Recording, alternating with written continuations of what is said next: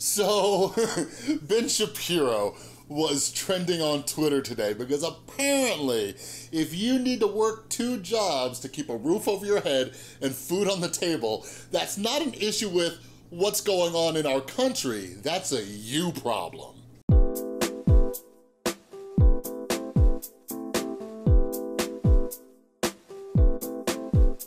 What is up, everybody? This is Chris from the Rewired Soul, where we talk about the problem, but focus on the solution. And if you're new to my channel, what I try to do is take different topics going on in the world. Sometimes, you know, what's going on YouTube or pop culture, but I really want to talk about what's going on in the political environment as well, so we can see what lessons we can learn and how to improve our own mental and emotional well-being.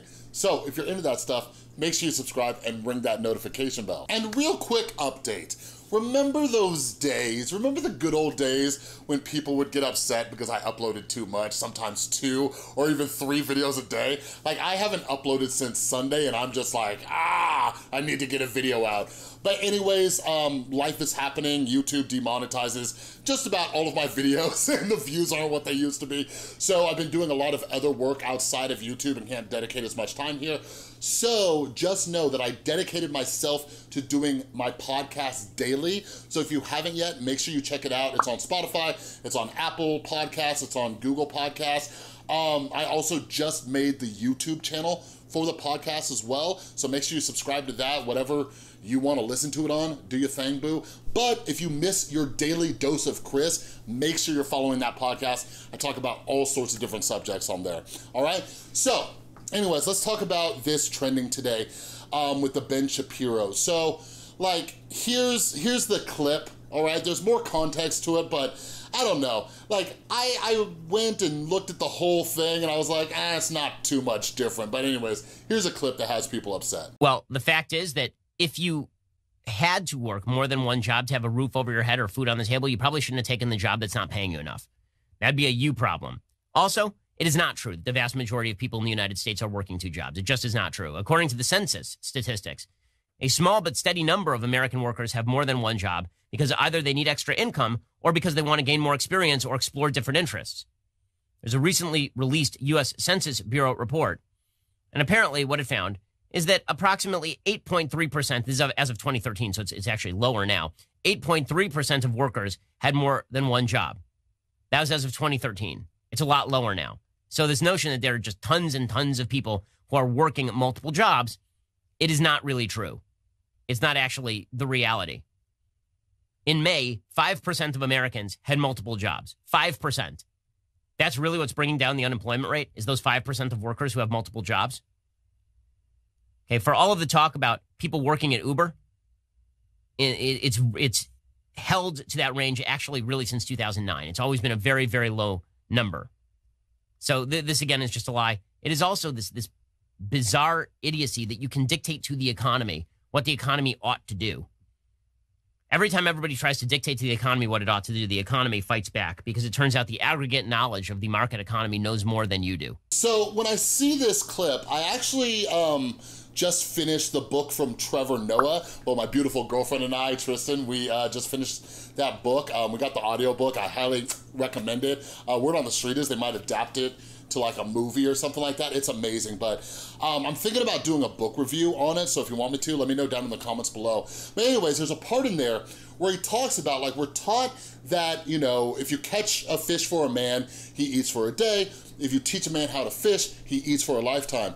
But something that, you know, Trevor Noah talks about growing up in South Africa, like, if you teach a man to fish, but you don't give him the tools to go fishing, it's not gonna do much good. And that is why I feel personally that a lot of people are upset, you know, that Ben Shapiro is saying this. Like, I'm going to, at the end of this video, I'm gonna talk about what I hope he meant, but I understand and empathize with people who are upset with this. Like, there are massive problems in the United States with, you know, how the rich get richer, the middle class is starting to be poorer, and all that kind of stuff. And a lot of it, and I really noticed this a few years ago, a lot of what happens in the world, or just in the United States specifically, I'm sure it happens in other places in the world too, like, they try to get us, me and you, to turn against each other, right? I'll never forget. I don't even know if this was a fake story, but whatever it was, it made sense. So when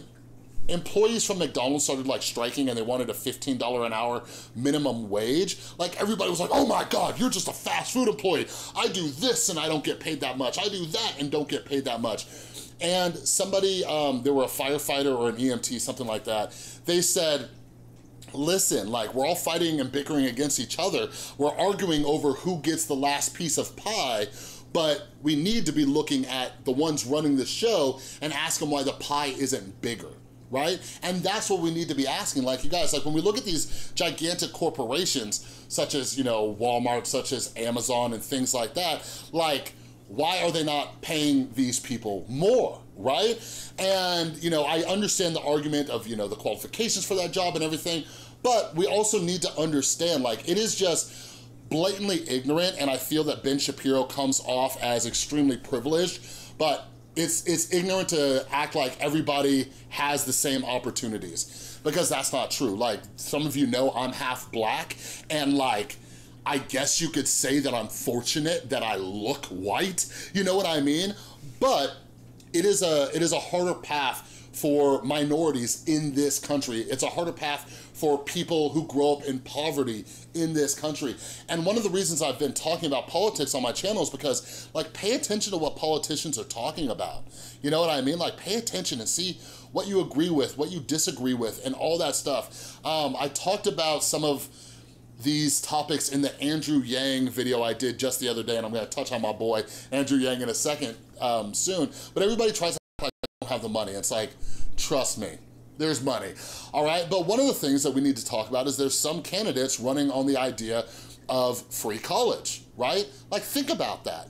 Think about giving people the opportunity, right? Like, I think one of the biggest issues is pessimism versus optimism, right? You have pessimists who would say, oh, well, you know, you make free college and people don't gotta work for it and da-da-da-da-da, or like, one of the biggest things is that people are gonna take advantage of the system.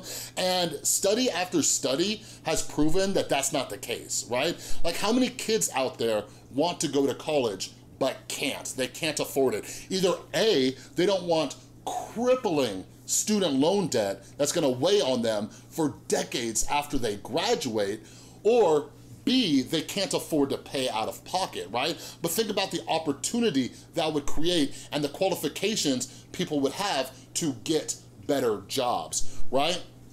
And then you look at somebody like Andrew Yang, who's talking about the freedom dividend, right? $1,000 a month, so all adults, you know, in the United States will get an extra $12,000 a year. And here's what a lot of people fail to understand with that, okay?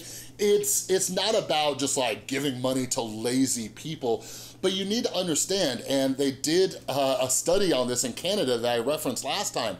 When people are more secure financially, then that forces employers to be better, right? Because you don't need to take that crappy job. Did you know, based on a Gallup research study, 50% of people, all right, are just going through the motions of their job, just like mindlessly, right? And 25% of people hate their job, okay? So there's 75% of people who spend most of their life doing something that isn't fulfilling to them, right? Now imagine if people had more freedom to choose where they worked, or their working conditions had to be better because they're not depending on getting this crappy job. Like, for a really long time in this country, I really noticed it during the recession, like right around the time my son was born in 2008.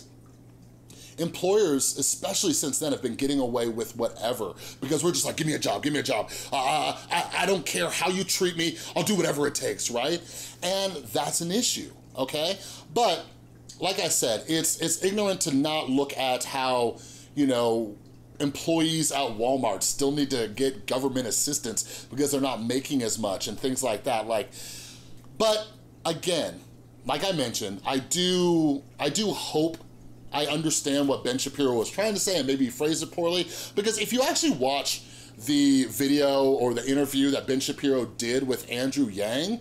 Like, it is a nice, chill, calm conversation. They, you know, they respect one another's opinions and they talk cordially and everything like that. Ben Shapiro has the, you know, the problem of like riling people up. But if you watch that, you're like, oh, there's a decent Ben inside there. But I just want to share a quick story about myself. And some of you have heard me share this before. Like, I'm a big believer in personal accountability, but I also recognize that there's issues in this country. So in the state of Nevada, when I was growing up, there was a huge tobacco settlement across the United States, but in the state of Nevada, we had something called the Millennium Scholarship, all right? And all you needed was like a B or a C average, and you would get pretty much a full ride scholarship to UNR in Reno or UNLV here in Las Vegas, all right? But I dicked off throughout high school. I didn't get the Millennium Scholarship. Like, all of my friends were getting like all this grant money to go to school, and I didn't have that. You know what I mean? And I've been taught, you know, in my recovery journey, in my mental health recovery journey as well, that a lot of things are my fault. A lot of the situations that I'm currently in are based on really dumb decisions I made in the past. So I can't blame, you know, the system entirely for my position, because I had opportunity and I slapped it right in the face. You know, so don't get me wrong, there are people like that out there. I get it, and I have to take responsibility for that. But I believe that everybody, you know, especially if you're working full-time, you should be making a livable wage, all right? That's something that should happen. And you should at least have the opportunity to better yourselves. Like, I'm not this person who thinks that everybody's just gonna, you know, work their butts off and work. Like, some people are lazy. Some people are just lazy. But we need to give people the opportunity to progress if they want to. And a lot of that comes from the companies that people work for. Are those companies allowing people to work their way up? Like, the last thing I'll say, like McDonald's, you can work your way up. There are people at McDonald's making bank. You get a company car, right? All sorts of stuff. But anyways, I would love to know your thoughts on this subject down in the comments below. I will do some YouTube related content really soon here, so make sure that you stay tuned for that if you're, you know, not too into this political stuff. But anyways, again, don't forget to check out the description and the pinned comment down below for all the information about the podcast. I'm doing that daily, but I'm gonna try to get a few days worth of videos in, all right? But if you like this video, please give it a thumbs up. If you're new, make sure you subscribe and ring that notification bell. And a huge thank you to everybody supporting the channel over on Patreon. You're all amazing. And if you're a patron, go check out the website. I just made a post. I'm doing some revamping to the Patreon, and I want your suggestions. So if you are a patron, make sure you go check that out, because I'm gonna be doing some new perks and benefits and all that stuff. If you wanna become a patron, boom, link right there. All right, thanks for watching. I'll see you next time.